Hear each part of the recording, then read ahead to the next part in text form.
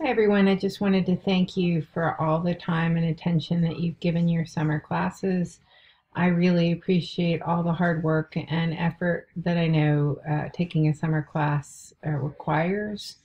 And my last request is that if you feel like there are things that I could have improved upon in the formatting, this has changed radically since the last time I taught typeface design, and I always teach it in the summer.